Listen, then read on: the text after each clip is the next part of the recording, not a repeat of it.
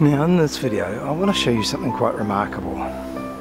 We've got the Panasonic projector sitting on the ground there, and we've got two surfaces that we can use to project onto. Now I'm just going to go and play the video, and you'll see the video faintly appearing on the bottom white screen.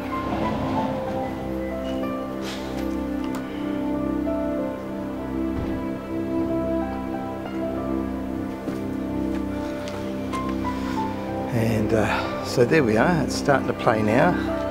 It's a Lindsay Sterling music, and out in the countryside with her violin. Now you might be able to see something there very faintly. Certainly you wouldn't want to be showing that to a client at all, and certainly you wouldn't be able to charge them for your surfaces outdoors if this is what you were showing them that you could do. Now I want to show you something that you probably don't believe is actually possible, and you probably think I'm exaggerating the truth a little bit here. Now we're under a sort of a cloudy sky. It's been cloudy on and off today as the blue sky appears and then just disappears, but let me just go up and you can see. So that's the environment we're under here. I'll just tilt it around a little bit so you get a bit of an idea. Okay. So there's no hard shadows on the ground, it's all just the same tone.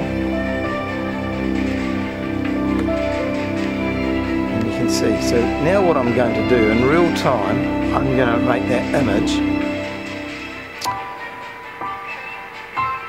fantastically bright to the point it's what I would say is a perfect image outdoors. Now this is not going to work if the screen was facing directly into a blue sky sun with the sun directly shining straight at it. It's not going to work with the projector that we've got here at the moment. But in this environment, and can even be brighter, we've had it a little bit brighter this afternoon when there's a lot more blue sky, perfectly acceptable image. Now the projector is a relatively bright one at just over 8,000 ANSI lumen, but we've had the smaller 3,500 lumen out today, and you can certainly still see a picture. So let me show you the difference.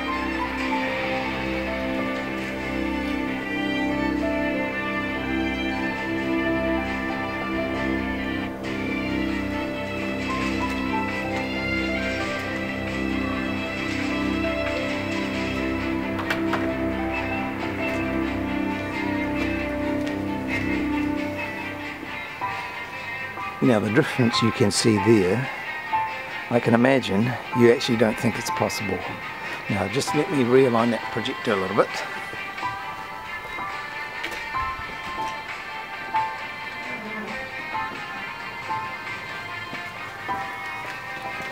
And that's a lot better.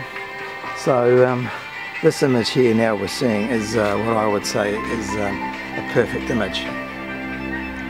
Now if I can zoom in, and probably lose our focus a little bit I think, and I might just take the camera in again, try and do it all in real time.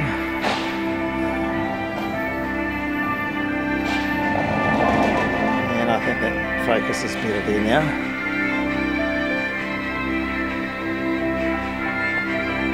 Okay, sky up there. Come straight back down, and let me just come out on the angle here. I mean, you shouldn't be really asking anyone to look at a projected image from this angle, but hey, in this case we can still see an image.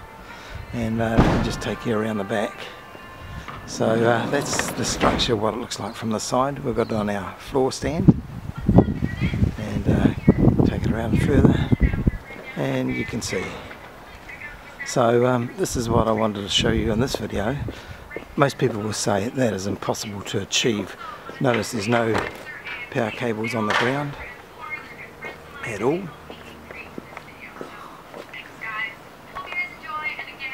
And so that is the digital daytime screen. Thanks for watching, and contact details on the video, on the edited version and on the accompanying text. Thanks. for watching, and trust you found it helpful.